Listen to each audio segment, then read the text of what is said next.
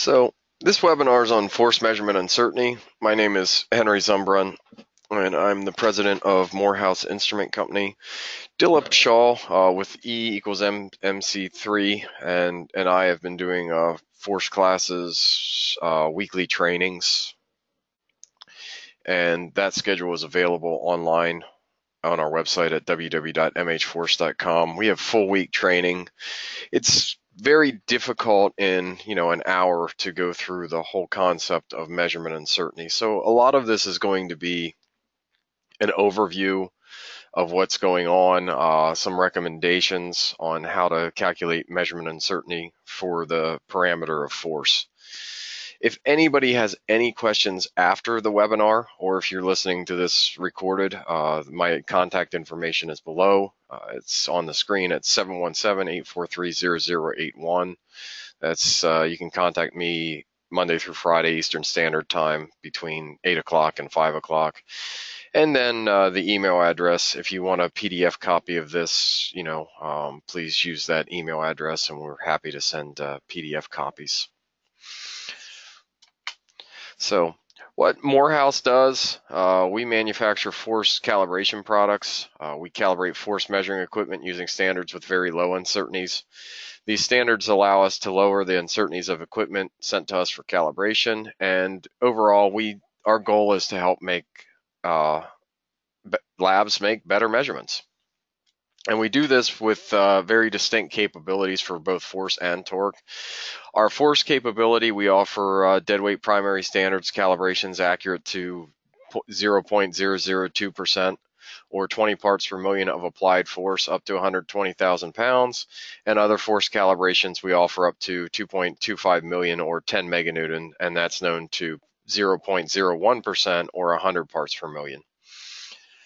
On the torque side of things, we have the second most accurate standard in the world. PTB has the most accurate standard. This standard came from NPL. We offer torque calibrations from up to 2 kilonewton meters accurate to 0.0025%, 25 parts per million of applied torque. So during the 60-minute webinar, there's a lot of slides to go through. We're going to cover measurement uncertainty basics. We're going to cover scope examples. We're going to cover how to calculate CMC for force using our free Excel template.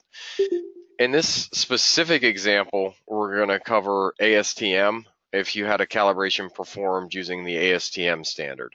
If the template also works to use nonlinearity, hysteresis, SEB, or ISO 376 calibration. So if you're not working to ASTM E74 and want to use it for another method, the template can be used for another method. So before we begin, the specific questions that I have for people, or things to consider when you're making force measurements, are you confident that your equipment is calibrated properly with the appropriate adapters? Is your force calibration provider making statements of compliance without taking into consideration the uncertainty of the measurement? How have you calculated? If you're accredited, how have you calculated your calibration and measurement capability? Have you done it properly? That's taking into account degrees of freedom. We've seen several, and the whole reason for this webinar is we give that weekly class, and people come to us with these examples, and they get guidance by the accreditation bodies. They get guidance by people that really do not know the parameter of force as well as they should, and they do not give them the proper guidance. So they give them values from CRC or some other places where they use different templates, and they're not correct. So we're hoping to make this webinar, we're hoping to at least give you the essential tools. We're hoping to give you the essential tools to perform and make the CMC calculations. So to start, we need to look at metrological traceability, and that's the property of a measurement result whereby the result can be related to a reference through a documented unbroken chain of calibrations, each contributing to the measurement uncertainty. This is found in the VIM, the International Vocabulary Metrology, section 2.4.1. And when we look at measurement uncertainty, all measurements are subject to uncertainty, and a measured value is only complete if they accompanied by a statement of the associated uncertainty. And the uncertainty is a measure of how close a particular test result, the product of one laboratory, is to the true value.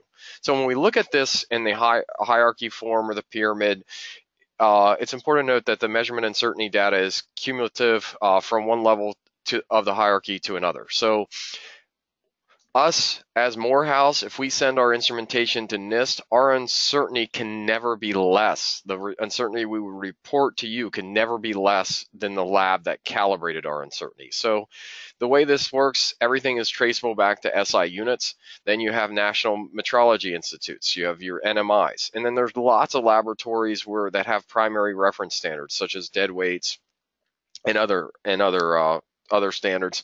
And then typically you go down to the accredited calibration supplier level, working standards, and then field measurements. And to the right is general uncertainties. NIST is 4 to 5 parts per million. We're around 8 for one standard uncertainty. The accredited calibration suppliers are usually around 0.02. They may be better. They may be around 0.015, 0.0125 working standards. And then typically field measurements are, about a half percent. So, and then we look at, when we start talking about these measurements, and we look at the CMC and calculating this, which is required for the ISO 17025 standard and many of the accreditation bodies. They want you to calibrate your calibration and measurement capability.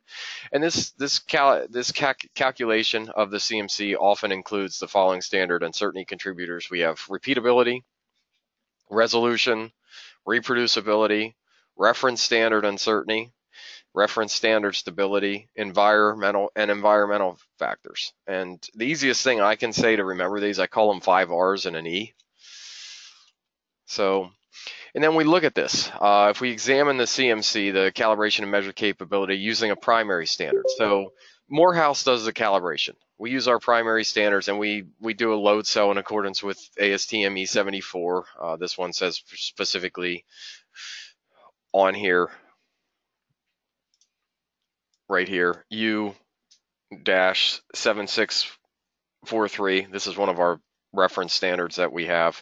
So we do a calibration on this standard, and we use the CMC. We account for all of the 5 R's and the E, and we look at everything. We look at the uncertainty budget, and we take a look at the reference standard uncertainty. And of the total budget, the reference standard using dead weights is 14.43% contribution to the overall uncertainty, and the expanded uncertainty for this is 0.41 pounds. Now, if we look at the accredited, you do not use Morehouse. You send it to an accredited calibration supplier. Same instrument, same type of instrument, and all we've done here really is we've just changed the number at the bottom, the accredited calibration supplier number at the bottom. And if you look at this, it becomes dominant, 95.74%, or the expanded uncertainty becomes 4.03.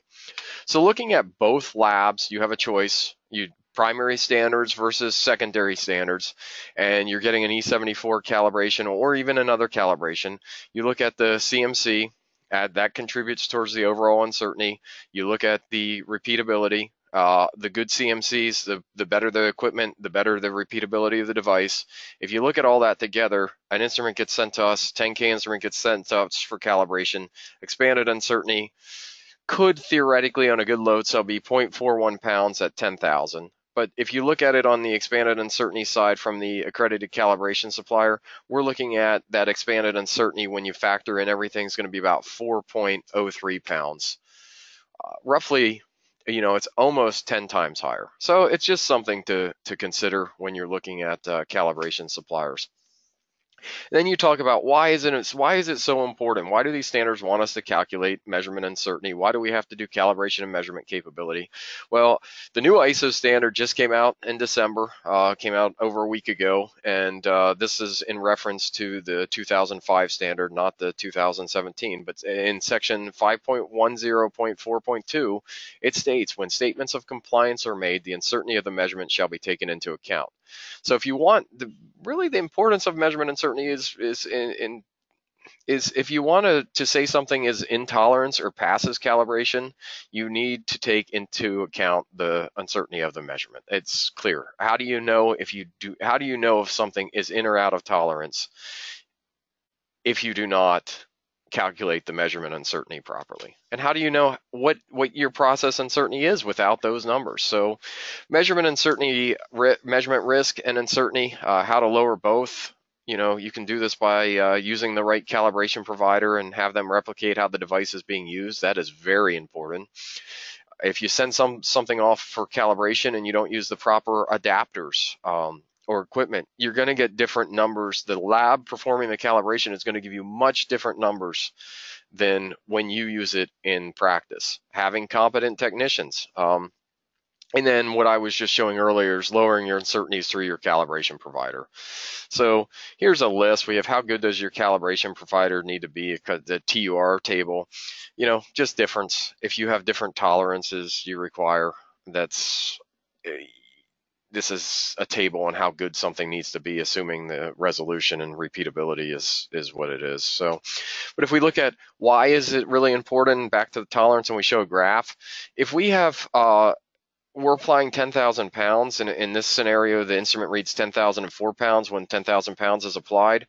The calibration provider with the lower measurement uncertainty can make the claim that the instrument is intolerant. So here on the left here's an instrument on the left here is in our equipment, standard uncertainty 0.12. On the right would be, your accredited calibration supplier with a standard uncertainty of, 2.5. The difference is the one on the left, you send something in, tolerance is plus or minus 5 pounds.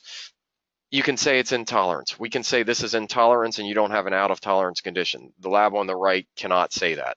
And if we look at this graphically, all this means is we have an instrument measurement uncertainty.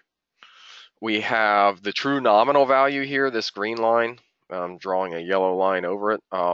We have the true nominal value, we have the measured value, and then that measured value has an uncertainty, a plus or minus value associated with it. When I say we know our measurements to 0.0016%, that makes that band really small. So we know it plus or minus 0.0016. If a lab says 0.02%, then that band's going to be 0.02. And then you have the tolerance of the instrument. So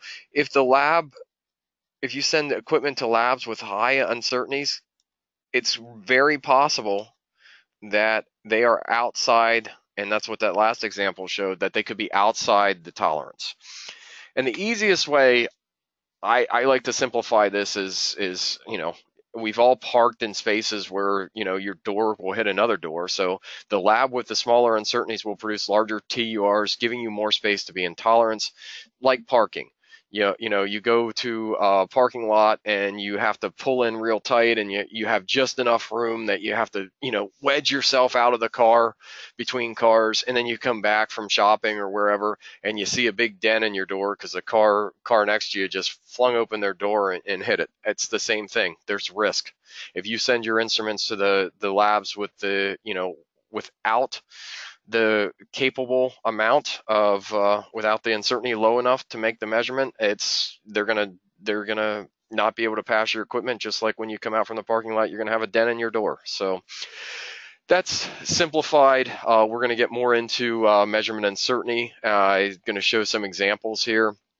These are some things to live by, some things that should not be done. Here's an example where the expanded uncertainty is less than the reference standard uncertainty. So they basically say, technical remarks, the estimated measurement uncertainty is 5.5 pounds, which represents an expanded uncertainty.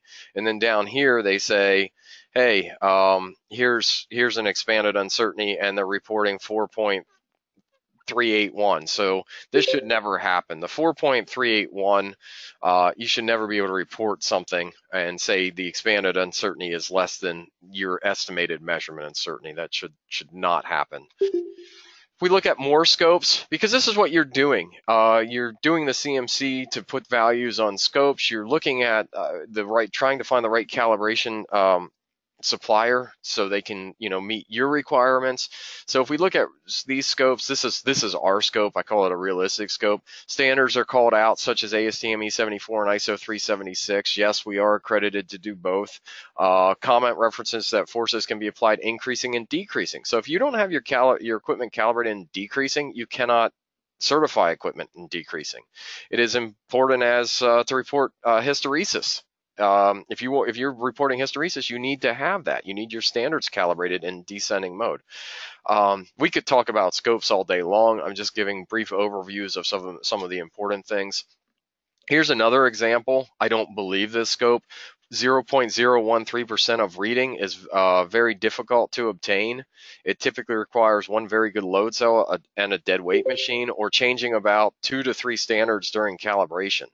That just, and that's down here, load cell comparison, ASTM E74.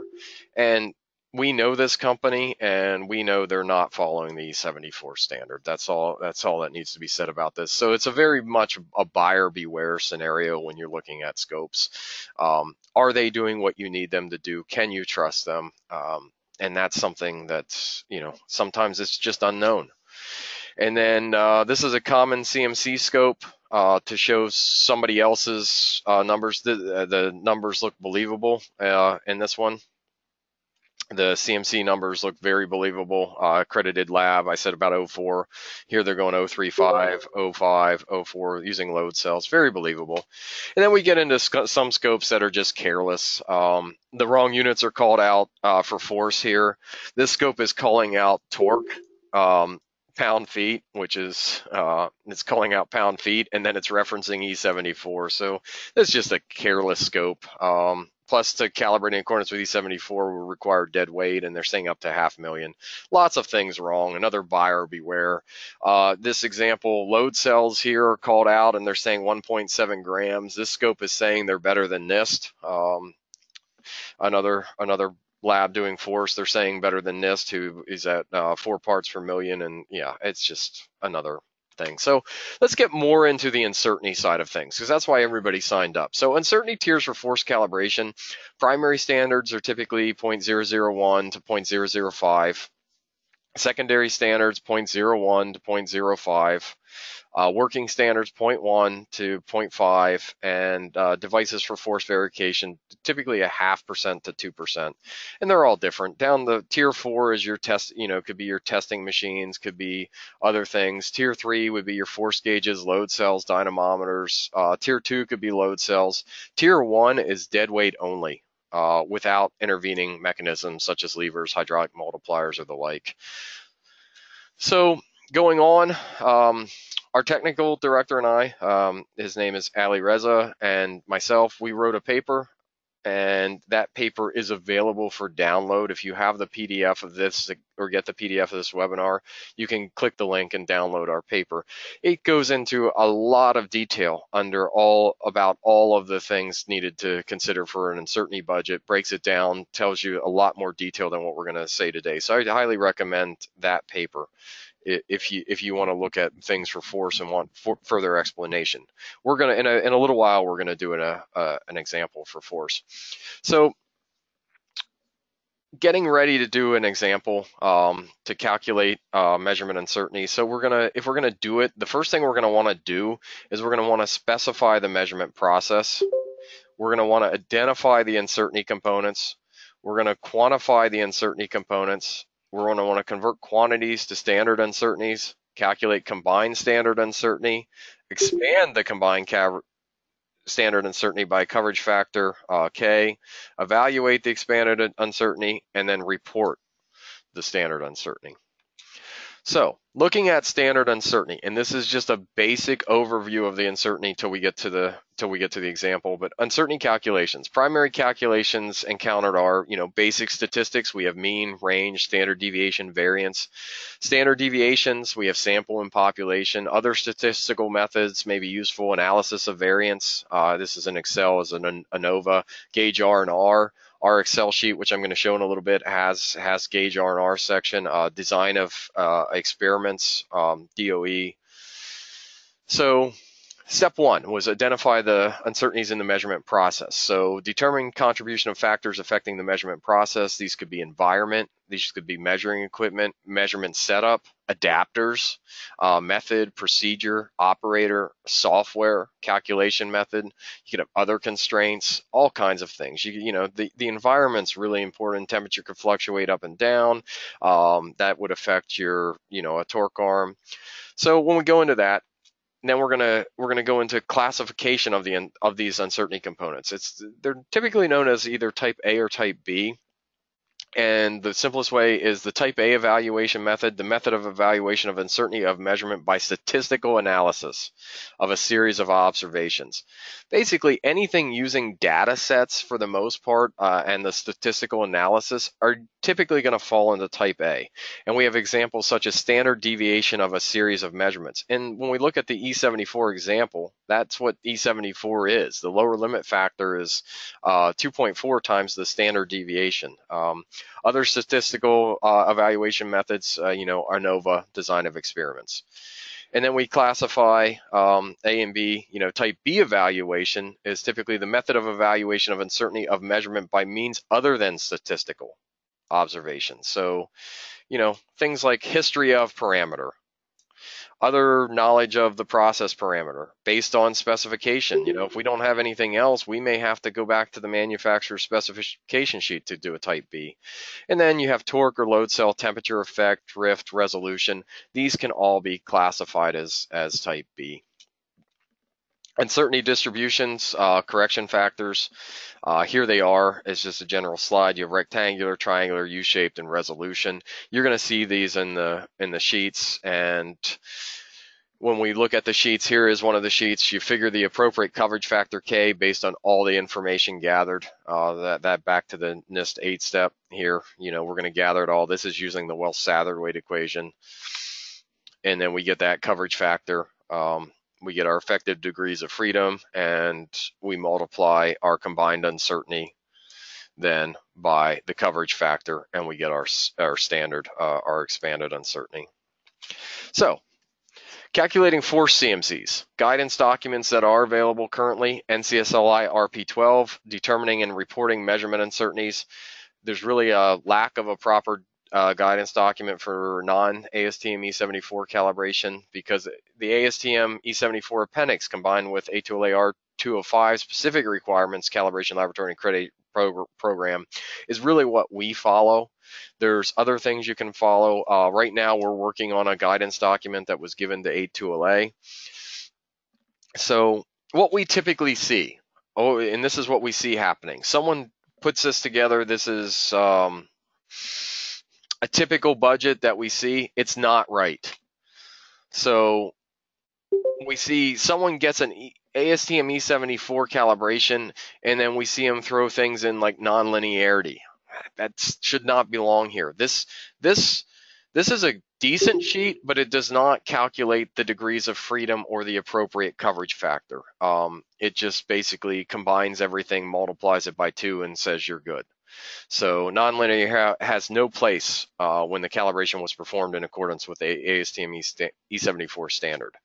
So we look at that one, and then we look at the one that we have developed. And this one is online to download. This is the webinar today is why this is what we're discussing, this sheet factors in stability, it factors in repeatability studies, reference laboratory, the uncertainty per points, all of this stuff. And then it does uncertainty analysis. Here I only showed 2 points just for a brief overview. It plots your uncertainty equation, which you could put on your scope of calibration. So this is really what you're going to want to download, and then I'm going to take you through the process of what we're doing here and the example in the next few slides. So If we have a calibration we've done a E74 calibration and you get your data back, what we're going to want to do is we're going to look at all of the type A's and the type B's, and the type A uncertainty contributors that, the ASTM lower limit factor reduced to 1 standard deviation, repeatability of the best existing device, and repeatability and reproducibility. And then we have our type B contributors, which is resolution of the best existing device, reference standard resolution, if applicable.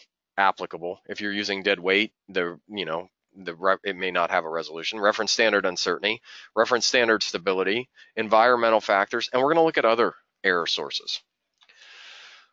So looking at this, there are a few definitions that will pop up. One is nonlinearity. I say, that does not belong in an uncertainty budget that is done in accordance with E74. That's the algebraic difference between the output on a specific load and corresponding point on a straight line drawn between the output at minimum load and maximum load. And then we have hysteresis. That's basically the descending. We're going to draw the line and we're going to do it descending. And then we talk about static error band. And this is the band of maximum deviations of ascending and descending calibration points from a best fit line through zero output. It includes the effects of nonlinearity, hysteresis, and non-return to minimal load. And that's normally expressed as a % of full scale. This is one that if you have a calibration, you're using both a load cell with ascending and descending measurements, and you're not using, in your calibration was not done in line with ISO 376, ASTM E74, or like the Australian or other standard where you just have, nonlinearity and hysteresis. Static error band's a good number that can be substituted in our sheet for where we're looking at the ASTM lower limit factor, and our sheet allows for that. The Excel sheet allows for that. This example is dealing with E74, so we're gonna deal with the lower limit factor. And what that is, it's a method of least squares to fit a polynomial function to the data points. The standard deviation of all the deviations from the predicted values by the fit function versus the observed values is found by taking the square root of the sum of all the squared deviations divided by the number of samples minus the degree of polynomial fit used minus 1. This number is multiplied by a coverage factor of 2.4 and then multiplied by the average ratio of force to deflection from the calibration data. So in general, E74 uses this equation, and the calculation's already done for us. Our software already does it. So we're just going to take that ASTM lower limit factor. We're going to divide it by 2.4, and that's going to give us our standard deviation, which is a type A component. Now, when we talk about ASTM, there are two things to know. A primary force standard is a dead weight standard. This is that upper high tier of the pyramid. This is the 10 to 50 part per million tier, and per definition, the weight shall be determined within 0.005% or better. And then we have secondary standards: load cells, proving rings, hydraulic machines. And the secondary standard, for the purpose of this discussion, is that which has been calibrated by primary standards. So in this example, we're using our 2,000-pound portable calibrating machine. We have a load cell here. This load cell that I'm highlighting is our reference load cell. All we have is a calibration report from Morehouse, who used a dead weight machine. And we're going to figure out, okay, I want to calculate my calibration and measurement capability for this machine. So what I need is another load cell, because I'm going to use this second load cell to do my repeatability studies. And I'm going to have to account for the resolution and some other things. So what I need the calibration report for the device, which is right here, certificate of calibration. I'm going to need the uncertainty of the instruments that were used to perform the calibration. That's the uncertainty of the reference. Calibration history, we're going to want that to track drift. Manufacturer specification sheet. Normally, we're just going to use this for environmental, and then other error sources if known. And then the end user is going to have to use that other load cell to conduct a repeatability study. And when they're doing that, it's a good time, if you have multiple technicians, to do R&Rs between those multiple technicians. And then eventually you're going to have to complete proficiency testing requirements, participate with NAPT, Sapphire, NCSLI is starting a proficiency program as well. So there's lots of options. You can always contact us. We have load cells where we could rent a load cell to you to do if you wanted to do a comparison with dead weights, if that's something that you're interested in. So type A uncertainty contributors. I said before, we're going to use the ASTM lower limit reduced to one standard deviation. So in compression, if we were doing a budget for compression, we may have to do one for both compression and tension, depending what we're doing. The lower limit factor, force units here, resolution's important, and that standard deviation. But the standard deviation is in millivolts. The lower limit factor is 0.037. We have a loading range as defined by E74, but we're really important with what we really want is the resolution and the lower limit factor. So there's the definition. We're going to use ASTM lower limit factor. So in that example, we're going to use 0.21 force units, and we're going to divide it by 2.4 to get one standard deviation. So when we look at this on the next slide, we would physically we're going to enter 0.21 in, but when we look at the next slide, that's going to divide that that number by 2.4. It gives us an ASTM lower limit factor of this number right here that's highlighted. So we've entered in, getting ahead of things a little bit, we've entered in repeatability, resolution, we've entered in all the stuff on this form. But when we look at going back to that NRC sheet, when we do things and get the degrees of freedom versus when we look at the NRC sheet, we get different values because it's so important. Going back, these degrees of freedom, calculating this appropriate in the coverage factor is so important in determining uncertainty to ensure that you have the 95% confidence. And if we look at this compared to what people are typically doing, we get a difference of 0.045 on the Morehouse sheet versus this of 0.043. It's about a 5% difference, 4.5% difference. So looking through it, and just comparing that first part, there is a difference. Degrees of freedom need to be calculated to be in compliance with the standard. So as of now, we've basically just entered the ASTM lower limit factor, and we're going to do repeatability of the best existing device. And if we're doing a full range, repeatability is defined as the standard deviation of a series of at least two measurements at the same point. If we're doing a full range for calibration, if you bought this 2,000-pound machine, you'd probably end up doing at least 20 points throughout the range for repeatability. So recommended here, this example, 10,000 Newton device, we're saying take points at all of these points up to 10,000 newtons to truly get the range, because you're going to use several different standards. So a force measuring device should not be used to calibrate other devices outside the range it was calibrated over.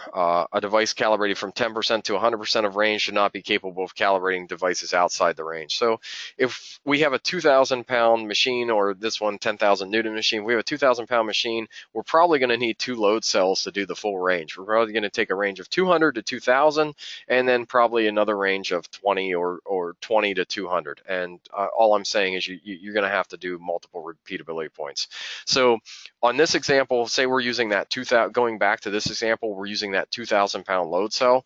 We're going to do a repeatability study, and we're going to start, the first point is that 10% point of that range. So we're going to start at 200 pounds, and we're going to take various test points. We're going to take the one load cell, we're going to load the reference to where it reads 200, and we're going to record what that other load cell, the unit under test, reads, and we're going to do repeatability study. And we're going to do it 4 times, and we can do it throughout the range, but we're going to do, and if we do that, we do it 4 times, we get a good load cell, a good stable load cell. It reads 200, 199.9, 199, and this is going to do the repeatability of the best existing device, and this is going to go into our uncertainty budget. So, and then next we're going to do repeatability and reproducibility. So we're going to do this between technicians. Repeatability between technicians is found by taking the square root of the averages of the same test point taken multiple times. Reproducibility between technicians is found by taking the standard deviation of the averages of the same test points multiple times. So Repeatability and reproducibility between technicians, this should need to be performed once per every parameter on the scope of accreditation and conducted amongst technicians who perform calibrations using the equipment. What I basically mean by this, our Excel spreadsheet has a separate tab to do this. We recommend at least doing 10 points. This example shows 6. So you have one technician, you have them load the load cell to whatever force value you want. In this case, I'm assuming we've loaded it to 2000. And then if you have a second technician, you have them load it to 2000. And you can do 3. It does up to 6 technicians. You can add more. So basically, you're comparing technicians, and this is going to give you the repeatability and reproducibility basically between technicians. Readings were taken in millivolt per volt, and then we converted them to force unit. Our sheet will do this. You just need to click this tab. If you want to convert to force units, you may be working in force units. So you could just maybe call this 2000.00. So easily our sheet does all of this. Right now, what we've done is the highlighted area. We've got the contributions for repeatability between technicians, reproducibility between technicians. We've entered the ASTM E74 lower limit factor, and then we've done a repeatability study at the 200-pound test point. Now we're ready to enter the type B. These are numbers that we're going to find from calibration history, from other things. So on the type B side of things, we're going to look at the resolution, which is the smallest change in the quantity being measured that causes a perceptible change in the corresponding indication. And then we're going to talk about the best existing device. This is where you get that nice stable load cell. As I said, the 2 load cells, the one that was calibrated with dead weight, and then you have another as a standard to verify your machine. And they typically define that as the best existing device. Of course, you're going to want to use something with very, very good resolution that's very, very stable. It's defined as a device to be calibrated that is commercially or otherwise available for customers, even if it has a special performance stability or has a long history of calibration. For force calibrations, this is often a very stable load cell and indicator with enough resolution to observe differences in repeatability conditions. So in this example, we have a good device. Resolution of this device is 0.01 force units. And if we look at it, the resolution of that, and then we're going to have to also look at the resolution of the reference, and the resolution of our reference is 0.009 because we're using 2 secondary standards. So on type B, easily found, we've got the resolution of the best existing, and we've got the resolution of the reference that we've added. So, and then we're going to look at the reference standard calibration uncertainty. This is usually the CMC of the reference standard used to calibrate the force measuring device. It is the uncertainty of the calibration of the force measuring device. The repeatability study done for the CMC can be removed if a new repeatability with a unit currently being calibrated is conducted. Basically, if that device was sent for calibration, you want to get the reference standard uncertainty. If it was a repeatability study was done on your specific device, you're going to want to pull that out. But a lot of times that doesn't happen. So what we're going to look at here is in this example, 200 force units times 0.0016, it equals 0.003 force units, and then divide by the appropriate coverage factor. So right here's what we're looking for. We're going to enter that in. This is going to be that reference standard uncertainty. And we're going to enter, that gets entered into the sheet. And then you look at the reference standard stability. Reference standard stability is the change in output from one calibration to another. It's found by comparing multiple calibrations against another over time. If the instrument is new, the suggestion is to contact the manufacturer for stability estimation on similar instruments. This should be on any ASTM report as changed from previous, and the exact value change from one calibration to the next should be used. So our sheet, this is a guy from our sheet. At the 200-pound point, the change from one calibration to another was about 0.01%, so we enter that in. The actual value then becomes 0.02 force units, and we're going to enter that into our sheet. And then after that, we enter the environmental factors. We're going to need to look at the load cell spec sheet. Plus or minus 1 degree Celsius was used, and this is found on the manufacturer specification sheet. Converting 0.08 divided 100 degrees gives us basically 0.0015 per 1 degree C, and we're going to use that number. We're going to use that if we're calibrating in accordance with E74. Our labs plus or minus 1 degree. If you have plus or minus 5 degrees, you would multiply 5 degrees C, you would multiply that by the appropriate number. Doing that, 0.0015% per degree C. If we do that and we factor in the environmental conditions, it ends up being 0.003 force units. And then we get other error sources.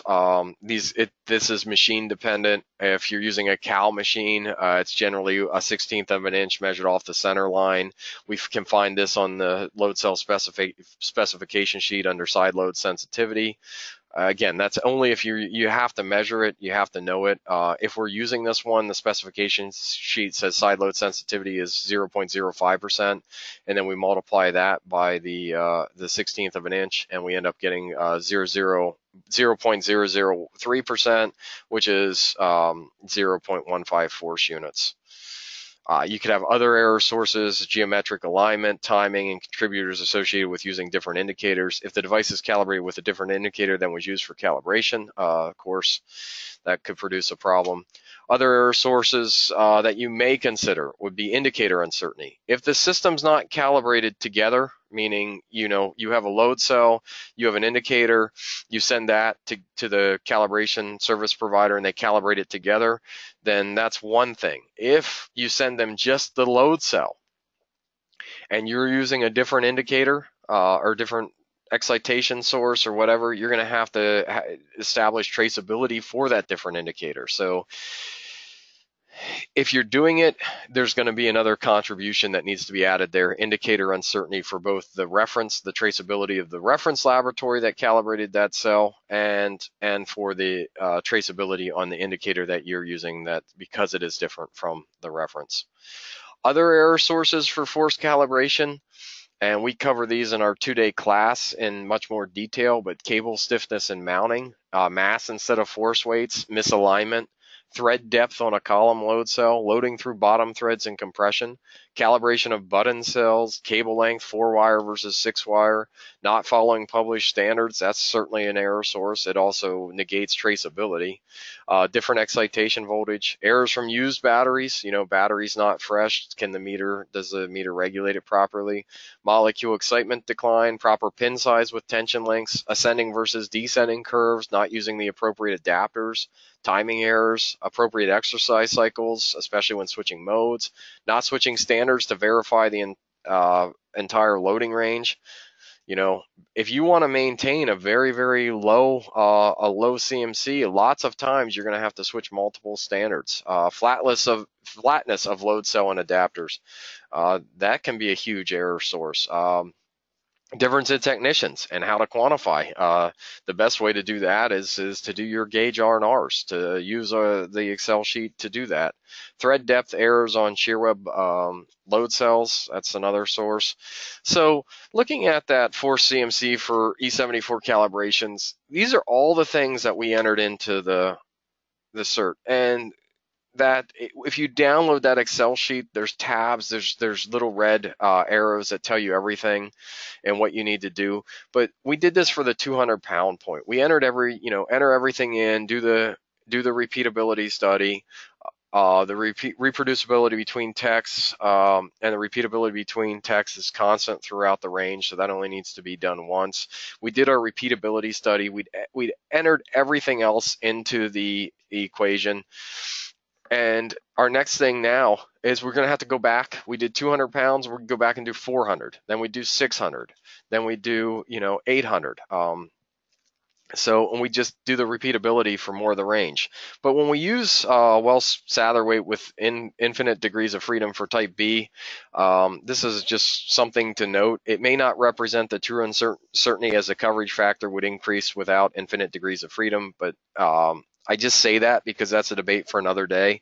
Typically, we're going to set these degrees of freedoms, this column to 200 or more, and it's not going to make a difference. But if we reduce them all to 1, it gives us a little bit different answer. And usually the NMIs are from my understanding, are doing these, are using the degrees of freedom as 1 because the Wells-Satherwaite can obscure things. But in any case, it's just something to consider. But so we look at this, we look at our force CMC for ASTM E74 calibrations. We've done everything, here, the different contributors here. And if you look at this repeatability, if we look at this graph, repeatability is our largest uncertainty contributor from what I've just showed you. And then the next step, as I said before, is to do the same thing for the 400-pound point, the 600-pound, or whatever you're doing for the range. And these are the things that may change. You've typed everything in. You're going to have to do repeatability at the next point for sure. And the reference standard uncertainty, depending on the Cal Lab, if they change standards, you're going to have to, the reference for that test point or the uncertainty for that test point may have changed. So we have a sheet that can be downloaded. It can be downloaded online. It's going to allow you to put in all types of points, different things. And the other point I need to make today, people are confusing this, is ASTM E74 is not ISO 376. If you are out there and you're doing calibrations to ISO 7500, you need unique calibration in accordance with ISO 376. You cannot use the ASTM calibration to perform an ISO 7500 calibration. ISO 376 has several requirements that are not requirements of ASTM E74. ASTM is going to test this reproducibility, but ISO 376 also does repeatability. They do interpolation, they do zero, reversibility, possibly, or creep, and then ranges are classified, and expanded uncertainty of the applied force is, these are the tolerance limits here on the right. It's an entirely different procedure, but our form will allow you to do uncertainty or CMCs for ISO 376 if needed. So looking at our form in a lot more detail here it is. This is what you would see if you would pull up the form on the Excel sheet. You can enter your laboratory, technician initials, the date it was calibrated, the range, standard use, and then we have these red tabs. If you click on them, pull up all kinds of different information. Here this says ASTM E74. This is a drop-down box where you can change it to SEB or ISO 376 type of calibration. And then you have the resolution of the reference. So we're just going to enter all these in the sheets. It's real easy to use. Temperature spec per degree C, max temperature variation. We're going to enter the reference lab CMC, miscellaneous error. If you're non-E74, you come down to this line right here that I'm highlighting. It says non-E74. If you're in millivolts, you can convert your repeatability data. It'll report it, do that to engineering units. And then you fill basically all those sheets, and all that information that I just showed you is all filled out on this form. You have your force applieds, you fill your reference standard stability, fill that out up here throughout the range. The temperature effect will auto-populate. If you're using ISO 376, you can use the uncertainty coefficients for the 376 cal that you should get with that report. The reference standard uncertainty per point will populate. If there's different ones, you can select per point, if it's engineering units or if it's a percentage. And then it allows up to 4 repeatability points and up to 12 points. If you're doing 2 ranges, you may want a high range and a low range. If this were a true analysis, we'd do 200, 400, we'd do steps of 200 on this one load cell instead of just 2 points. I just use 2 points to demonstrate the concept. But everything's there. You can click on average standard deviation of the runs and the tabs. If you're unsure of anything, just click these little red tabs, and they'll pull lots of different information up for you. So really, what I recommend is anybody that wants to do this is to download the Excel sheet and just look at it, read it. This webinar was what's behind that Excel sheet, and it was done very, very quickly. So reviewing the PDF of this and going back and listening to it would tell you more of what's behind it, the actual what needs to be included in the budget, what the definitions of those things are, and just the general sense of how you perform you do your calibration and measurement capability to meet the ILAC P14 and ISO 17025 and the accreditation body requirements. So the example I used was an ASTM example because a lot of people get that one wrong, and the other ones are certainly up for debate. So if anybody here we did the E74 tier, but the next tier down would be like if you're doing an E4 tier, and on the E4 tier, you would have different things. Typically on the E4 uncertainty of the reference lab, plus the resolution of your device, expected performance of the load cell, typically 0.25% for Class A. Same type of stuff, just a little different. U resolution, U repeatability, U environment, U stability, U indicator if it's not married as a system. Again, I absolutely recommend people marrying it as a system.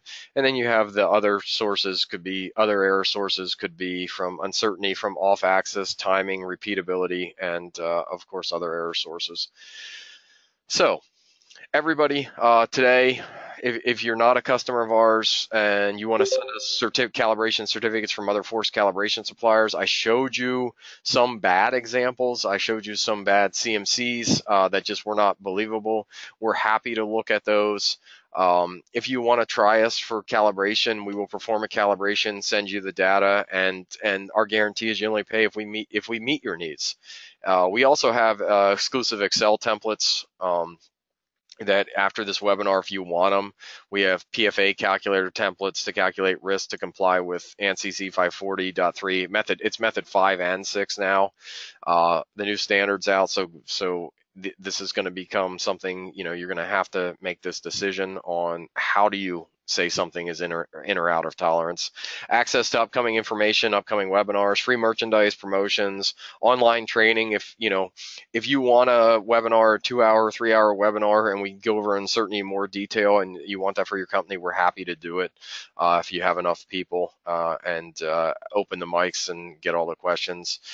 Articles on force torque, we have papers, we have exclusive offers on force calibrating equipment and training, time-saving tips using lean manufacturing for the calibration lab. So all these things, please sign up if you're not for a Force Measurement Insider. I think it gives a lot of value, and when you get the PDF copy of this, you can click the links. So general summary, it's basically like, repeating, just repetition when you're doing the uncertainty analysis. You're gonna enter the stuff in, and then you're gonna have to do the repeatability study and the R&R between technicians. And after you do all of this, it's real simple, does all the calculations for you. Again, it makes it Morehouse equals MC3, that's Philip Shaw's company. Excel spreadsheet makes calculating calibration and measurement capability easier as long as the right information is entered. So garbage in, garbage out, right information in, the right stuff comes out. So hopefully this gave you a pretty good oversight of the right information that needs to be put in. We covered calculating CMC when using ASTM E74 and mentioned how to use the sheet for ISO 376. And the other thing, we have a draft copy of how to calculate CMC for other scenarios if anybody is interested. So with that, if anybody has questions, I am going to answer them in the chat bar here, and I'm going to open the mics. The first question I have is, can you explain mass weights versus force weights? I absolutely can explain that. That's a great question. Mass weights are not correct. Force weights force is mass times acceleration. So you have some of it there with your mass weight. With mass weights, or with force weights, force weights require the additional correction for air buoyancy, local gravity, and material density. So you get all these things together, and we have a nice blog on if you have a mass weight and want to convert to force, the things you need to do. Typically, you'll get your longitude, latitude, you log into a website, type in, and it'll give you the appropriate corrections, and from there you can say, hey, I have 100 pounds of mass, and I'm at this longitude and this latitude when I make the corrections for, air density and gravity, it's going to equate to, 100.453 pounds force. So excellent question. Thank you. Any other questions?